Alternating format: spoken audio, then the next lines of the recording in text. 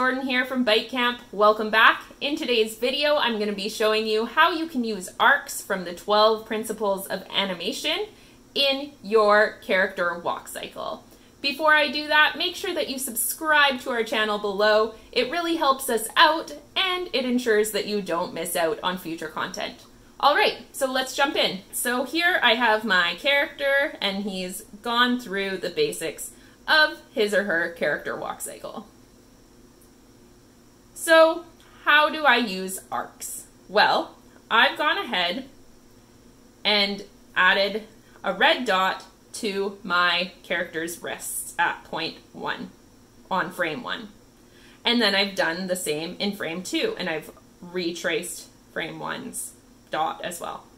And I've continued to do that for all of my frames, or at least the first 4. So the first 4 steps, or the first 4 frames, which makes up our first step. And as you can see, when I join those points together, we get this nice arc here. All right, and then I've done the same for the second step. So as you can see, I've added point 1 here, point 2, point 3, and point 4. And I've connected all of those dots. We've got that nice swinging arc. With the arc, it looks like my character is moving quite naturally.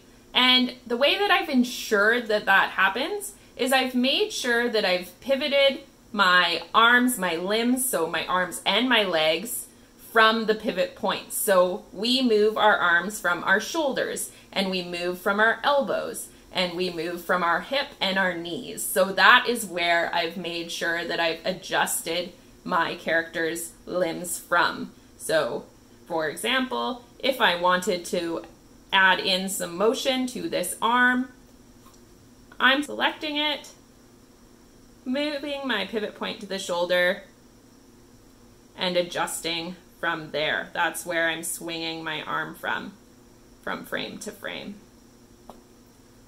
So make sure that you're moving from your joints, and that will ensure that you get that nice smooth arc in your limb movements. Alright, so how else can we use arcs to check out if our animation is moving smoothly?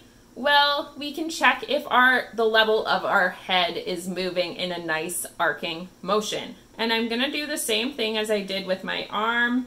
I'm going to put a point on frame 1 and then frame 2 and continue doing this throughout the full motion.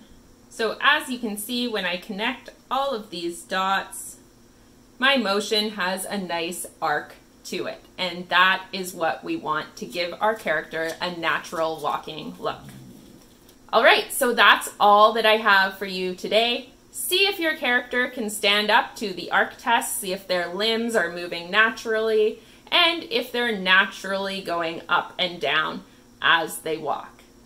I'll see you next time. Make sure that you subscribe to our channel so you don't miss out on future videos. Bye everyone.